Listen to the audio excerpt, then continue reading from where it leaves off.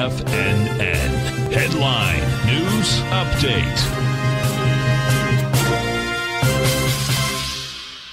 Good afternoon, folks. This is Steve Rhodes coming to you live from the shores of sunny Delray Beach, Florida. This is your 1 p.m. update, and currently we got a slight mixed bag out here. That slight mix comes from the NASDAQ 100 off 8 points. Otherwise, all the other markets slightly to the upside. The S&P is actually flat. The Dow's up 21. That's pretty much flat. The Russell's not flat, up 10. Semis are up 1.5%, 54 points. Trendy's up 18.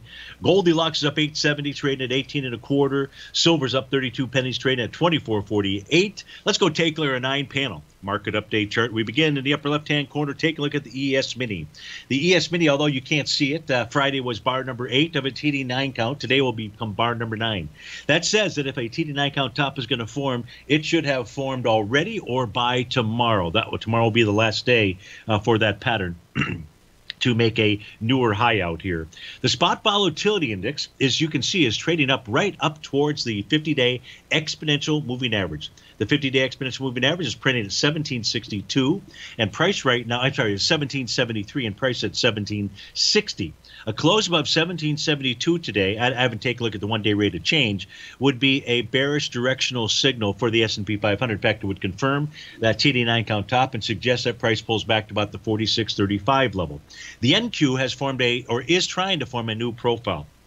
Subscribers, the new profile inside the ES Mini has vanished. Doesn't mean it won't come back, but it is not present. The one inside the NQ still remains. That is forming below price. That is a bullish message. The NQ also formed bar number 8 on Friday. That says that its TD9 count top should occur between Friday and tomorrow.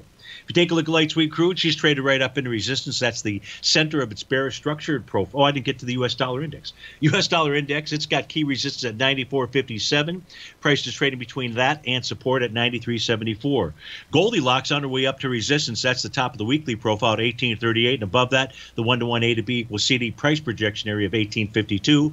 Silver's got resistance at 24.73 and then at 24.92. Above that, it's smooth sailing to the upside. Light sweet crude, as I mentioned, has a brand new profile. Price found resistance at the center of the bearish structured profile, 82.89. Natural gas finding support at the bottom of its daily profile, $5.34.